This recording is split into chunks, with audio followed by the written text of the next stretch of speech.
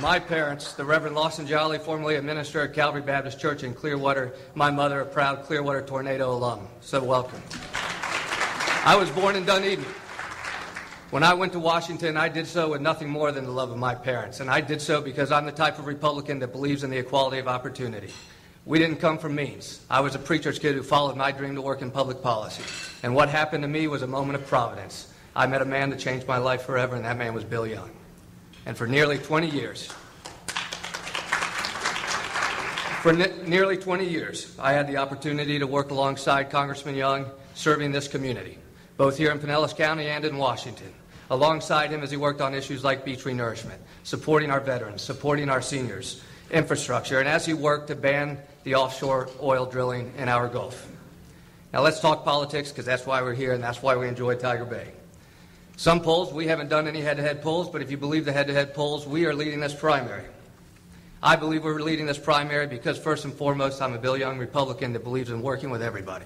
Republicans, independents, Democrats, that is how we're going to win this race. But I also believe we're leading because we're an unconventional candidate. When Mr. Young passed away, there were a lot of great community leaders receiving phone calls. Mayor Baker was one of them. We all know what a great leader he is, and I appreciate his support. The sheriff was receiving phone calls as well. My phone wasn't ringing. Nobody called me. Nobody would have said that today we would be standing here in this election, but we are. And I believe what's working is that I like to talk about the truth. I like to talk about issues. I don't believe in poll-tested one-line attacks that are simply done to fund male businesses. I believe in the issues. So, Tigers, let's talk about the issues. You're going to hear throughout this race that I'm a lobbyist. I'm a Pinellas County businessman. I work in finance in Clearwater. I have a communications firm. I run a nonprofit management firm. I have a consulting business, and yes, for some of my clients, I have been a registered lobbyist. And I'm proud of the work that I've done for my clients. As a result of my work, I was able to bring funding to the U.S. Marshals to track and apprehend absconders from the sex offender registry. I was able to work on growing small businesses here in Pinellas County, bringing jobs to companies that were having trouble working with the federal government. And I was proud to advance medical research for wounded warriors with amputations. That is the type of work I've done for this community, and we're going to talk about that every single day. I wear it as a badge of honor. So I'm proud of my record fighting for Pinellas. I'm proud of my record working alongside Bill Young. This race is going to be about substance, not about attacks.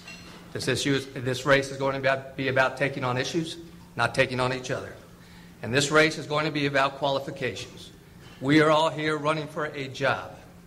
And what I am asking this community to do is to consider who is the most qualified candidate to step into the Congressional District 13 seat that was left vacant by our late dear congressman, and be able to affect the people of this community and the needs of this community on day one. This is a job application process. I got into this race because I believe with humility that I am the candidate most qualified on day one to step in and serve the people of this county. I appreciate the opportunity to be here. I'm not sure we've had a question yet to win the Fang and Claw Award, so I'm expecting it to be here in the next 4 minutes.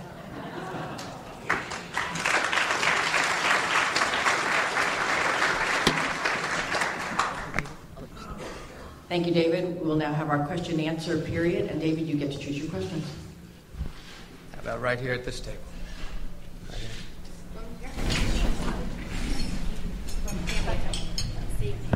I'm Amy Osias, and I'm from Tiger Bay in Tampa.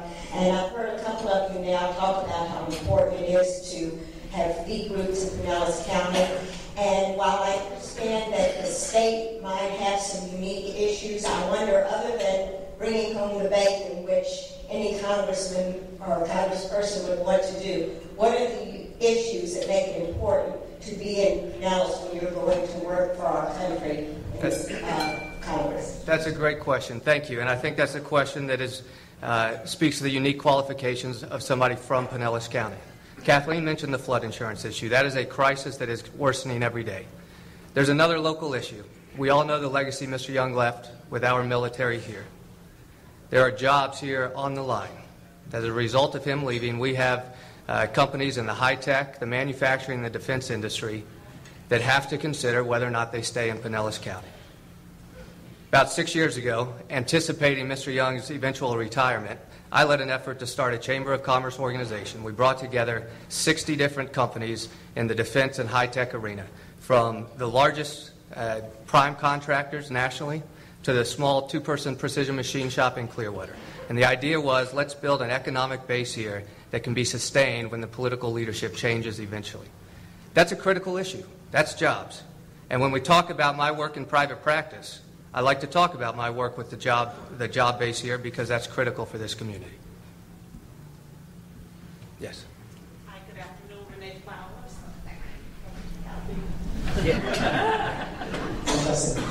Question, women are still paid about 70 cents on the dollar, and even though we see that the minimum wage is increasing somewhat, it still is not considered a living wage because we still have people working as working poor. What are you planning to do so that we don't have working poor, we just have working men and women? That's a great question. I agree with you. What we're talking about there, again, is the equality of opportunity, right? The fastest way to improve the lives of everybody, from the skilled worker to the unskilled worker, from men to women, is to create an economy that grows. As we have a conversation about the disparity in income, we often find ourselves having that conversation during economic downturns when everybody's hurting.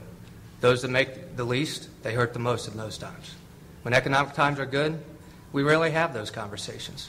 If you consider the mid-2000s, the economy was great, and that sea lifted everybody, including those making the most and including those making the least. I believe in the private sector, and that is simply a tenet of my foundational belief about government. I'm very wary of government interference in the private sector. I also believe we do have to pay close attention to the safety net, and so that is an issue that I assure you I would pay close attention to. Yes. Come on, is this the Fang and Claw? So, Jerry Evans. Mr. Jolly, welcome back to our club. I believe you served on my board. I did, right. So thank you for coming. But you just indicated that it's an equal opportunity. Ms. Flowers was talking about equal pay and ERA, which has been in Congress since the 1970s and hasn't passed. So I'm curious as to how that's worse in a recession time than it is any other time. We're talking about the disparity of income, right? I mean, let's...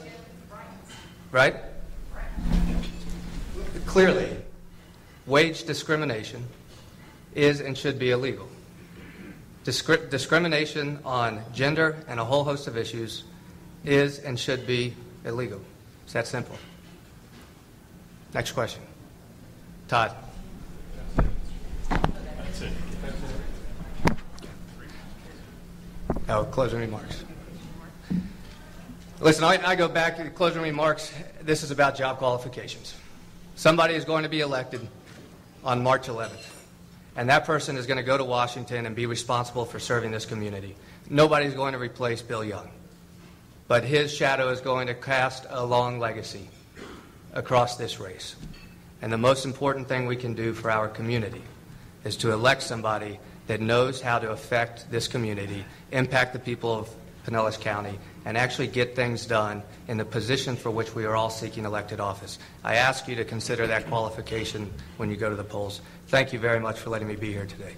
Republican David Jolly of the Suncoast Tiger Bay Club in St. Petersburg, Leonard. On Radio St.